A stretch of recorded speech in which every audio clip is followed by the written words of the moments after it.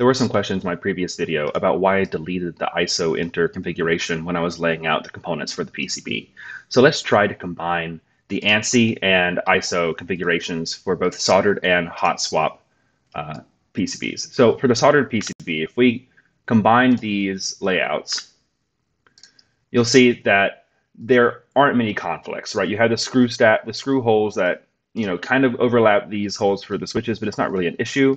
The only thing we need to do is flip the ANSI pipe key around so that its solder points aren't conflicting with the screw hole for the ISO enter key. For the hot swap layout, if we try to combine these, we have a few more conflicts. We have this conflict of the hot swap socket for this ISO 1U key with the screw hole for the ANSI enter. So we just flip the socket and that resolves that issue.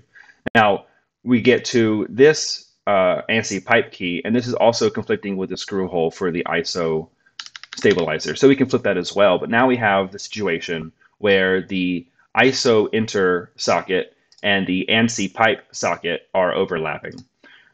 You can try to remedy this by rotating the ISO enter and then the ANSI pipe so they are facing away from each other.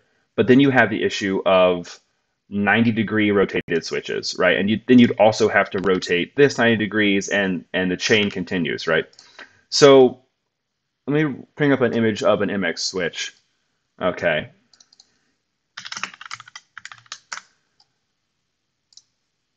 On an MX switch, you have this cross where there's a thinner portion going vertically and a horizontal portion going, it's thicker. So when you rotate them 90 degrees, a keycap that is made with this kind of asymmetrical cross will be damaged by a rotated key switch. So for that reason, I don't want to rotate key switches. And again, for that reason, I deleted the ISO enter. Now you can just rotate the ANSI pipe, but then you'd have to choose whether to solder on the ANSI pipe hot swap socket or the ISO enter hot swap socket.